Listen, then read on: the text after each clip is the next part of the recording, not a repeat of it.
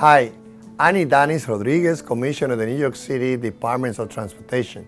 Today I want to talk to you about another newest completed project in Queens.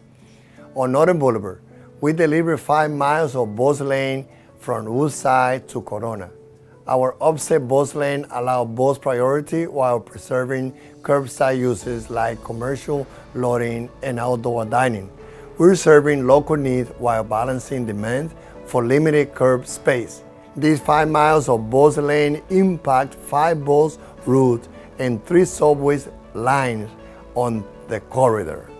That means 17,000 weekdays riders now will have faster commutes.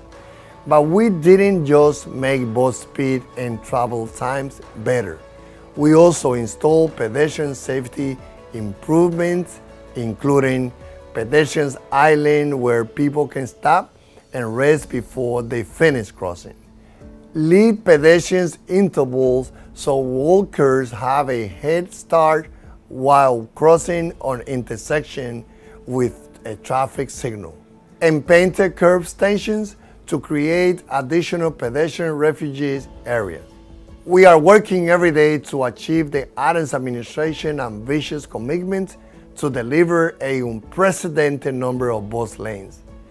The changes to Northern Boulevard will not only make bus services faster and more reliable to thousands of riders, but they will also help us make this street much safer, enabling us to meet our Vision Zero goals.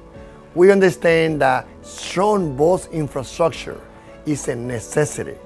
That's why we have also made busway permanent on 3 critical arteries in Manhattan and Queens.